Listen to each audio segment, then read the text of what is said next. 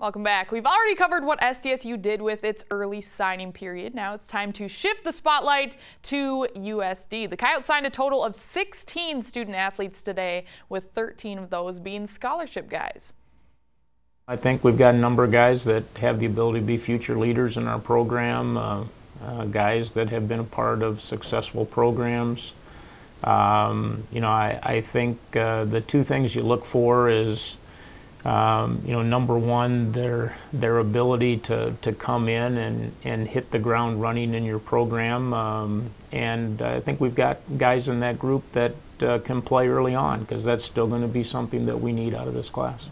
That kind of high-caliber, immediate impact athlete is something Nielsen and his staff have been able to attract ever since they arrived in Vermillion. But that task was a little easier this time around.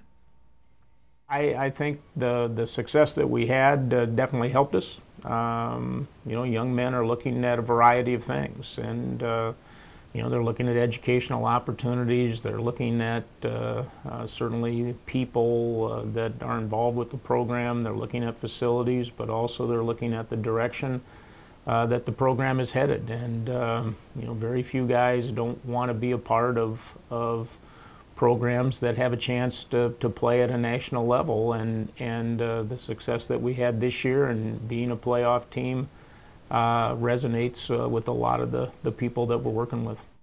All right, so let's dig a little bit deeper into this new crop of Coyotes. And Jay Elsen joins me. He was in Vermillion all morning covering signing day. But Jay, looking at last year, USD was really looking for size, the offensive line, the defensive line. But this year, a little different. What was their top priority? Oh, first off, I think the overall approach has changed a little bit. With their first couple of recruiting classes, Nielsen and his staff a little bit more focused on adding overall depth. And that was particularly evident in the way that 2017 group came together. But they felt like they had to get a bunch more bodies to help in the trenches on both sides, and they did that to the tune of 13 offensive and defensive linemen. This year, though, able to focus a little bit more on some of their specific needs. And as you can tell by this list, Coyotes still feel one of those needs is with the big guys. They brought in 4 more offensive linemen, 3 more defensive linemen, Trevor Shahoney, Isaac Herbs, a couple of the big ones on the offensive side. Well, Kansas native Brendan Webb and Missourians Ethan Burson and Javon Hewen are all nice additions to the defense. And with those guys now in-house, I do think they feel pretty good about where they sit up front. Quarterback, linebacker, those were priorities going into the early period, and they will continue to be. USD added a total of 3 players between those positions today, but I would definitely expect them to add more at both spots come February.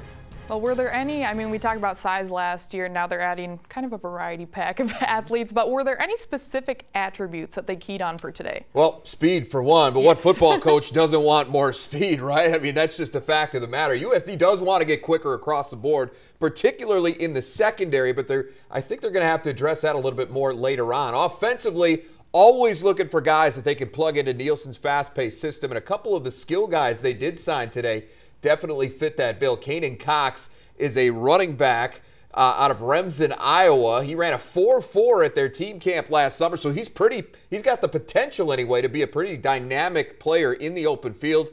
And Marquise Majors, the wide receiver from O'Fallon, Missouri, another guy that has all the tools to be a big-time playmaker for that offense over the next 4 or 5 years. He had all kinds of offers, both FCS, FBS, so the Coyotes pretty excited about getting him as well. All right, looking for some quick Yotes. Makes sense with the turnaround that Nielsen made from that first year to year 2. So, Jay, thanks so much. You bet. Anytime. All right, coming up after the break, more signing day coverage, this time from North Dakota. We'll tell you all about the recruits heading to Grand Forks for their collegiate career when we come back.